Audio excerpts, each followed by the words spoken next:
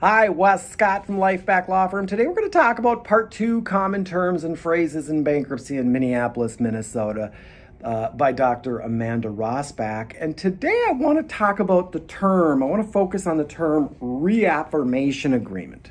What is a reaffirmation agreement in bankruptcy? Well, first of all, we're talking about a Chapter 7 bankruptcy, right?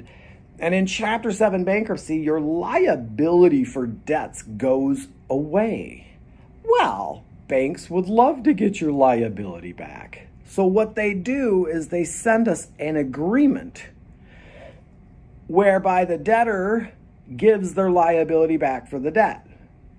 And so you're giving your liability back when the law has taken it away or will take it away. We generally tell people not to sign these reaffirmation agreements. Better to not be liable on a debt than to be liable on it.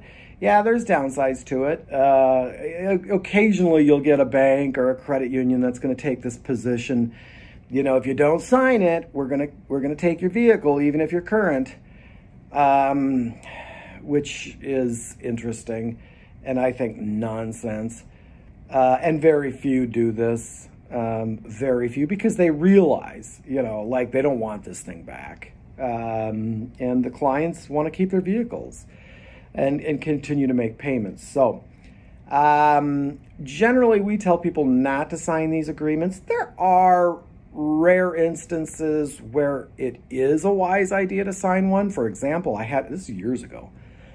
I had one where let's say the gentleman owed $130,000 on his house. The mortgage company actually said, hey, if you sign this, we'll reduce it to $80,000.